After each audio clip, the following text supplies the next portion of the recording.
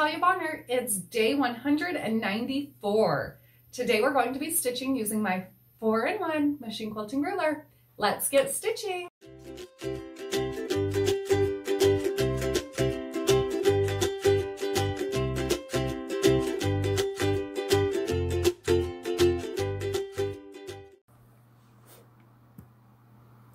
I'll begin by using my blue Mark Beyond marker.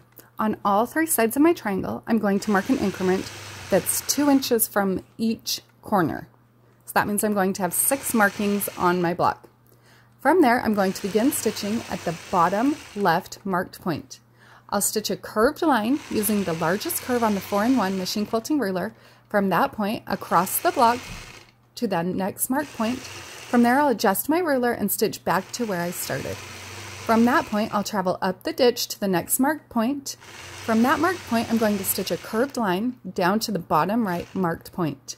From that point, I'm going to adjust my ruler and stitch back to where I started. From there, I'll travel along my ditch across the top of the block to the top right marked point. From that point, I'll stitch another curved line down to the bottom left marked line. From that point, I'll adjust my ruler and stitch back up to where I started.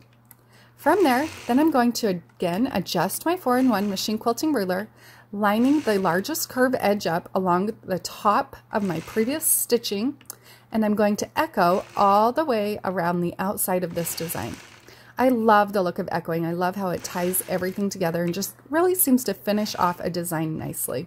So you'll notice how I echo around, and then when I get back up to the outside of the block, I'll just travel along the outside ditch on my block. Once I've completed all of the echo stitching, then I'll finish off this adorable block design by stitching in the ditch all the way around the outside of the block.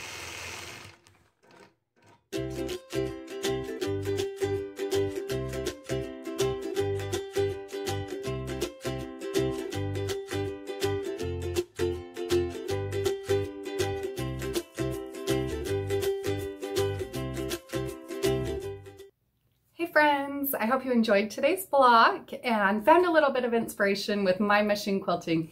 Now just remember, you can pick up the panel, the rulers, the thread, all of the notions that I'm using in this video today over on my website, peaceandquilt.com. And don't forget to share your progress pictures over on Instagram using the hashtag Let's Stitch with Natalia. That's where we will be selecting winners for weekly prizes. See you all tomorrow. Thank you.